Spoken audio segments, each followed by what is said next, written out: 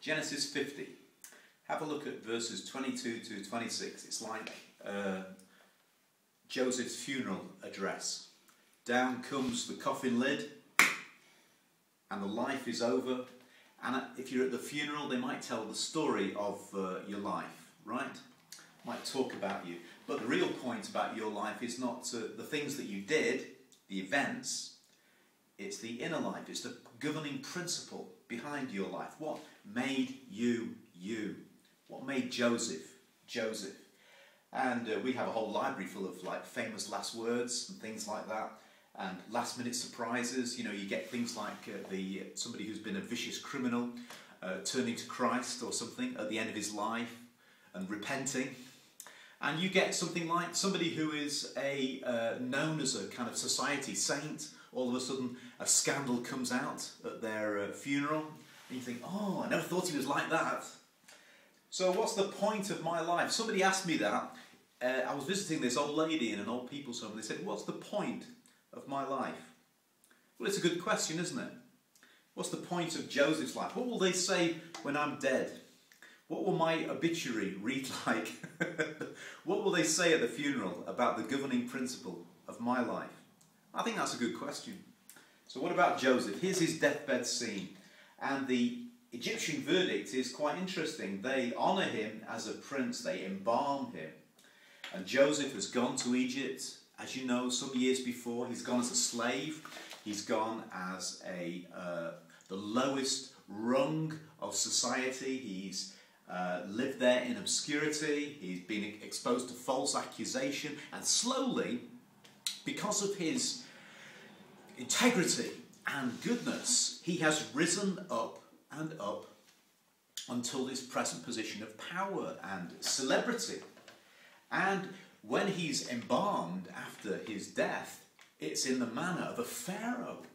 He is big. He is huge in Egyptian society. So let's do a funeral speech for Joseph, shall we? Because every life's got this thing. It's got the outward things that you do. When I was 6, I got measles. And the inner things that you are. I want to go for the inner things. But the outward things in Joseph's life were checkered with misfortune. It was like he was born to trouble. He was ripped from the safety of his home. He was sold into slavery, cast into prison, marked with grief. Don't you just get that? Some people just seem to have a really naff time of life on the outside. This is life. Part of life is misery. Heck. You didn't think it was otherwise, did you? Why do some people seem to get it so tough?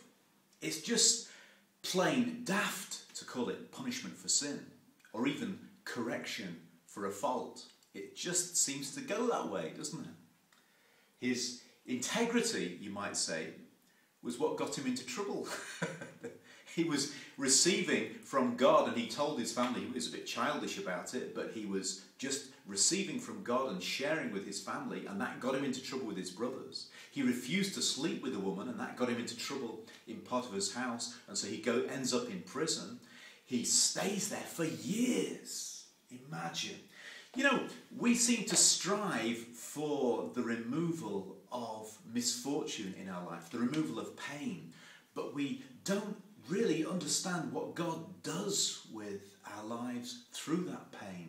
We just want and almost expect that our lives should be pain-free, and yet that doesn't register with what the Bible says when it says, man is born to trouble as the sparks fly upwards. Or even Jesus when he said, in this world you will have trouble. So sorrow is not an accident occurring every now and then. It's the dark thread that weaves through the tapestry of our life. Whether we like it or not, we learn from the things that go wrong. Is that right? It's right. And yet there's another side. At the same time as his brother's being filled with envy, his father is filled with love. There's a bright side to a dark picture. And even though Potiphar's wife falsely accused him, he was showing signs of what success did within Potiphar's household. Even when he was in the prison, he did well in the prison. He was rising, and they put in charge of the prison. So the outward circumstances of his life are recorded in the phrase where it says, and the Lord was with Joseph, and he prospered. And that's a sign in the Old Testament of what godly people looked like. It said they lived quietly and they died well, surrounded by their children and grandchildren. It's almost a symbol of what Old Testament prosperity looked like. And so in this passage it says, and Joseph saw Ephraim's children of the third generation, the children of Machir, son of Manasseh, were brought up on Joseph's knee. Long life, honoured old age, a quiet grave are symbols of the Old Testament success story and giving us evidence of his happiness. So, we put that in his eulogy, don't we? We say sorrow, yes, joy, yes, and that's life. Sorrow and joy running together.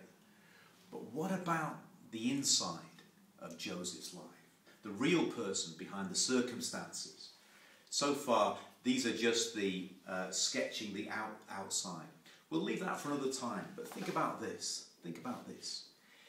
I have to understand that God is at work in all my sorrows as well as all my joys. And he can be a constant companion in both of them, because it's both of them that go to make me, me, and you, you. Amen. God bless.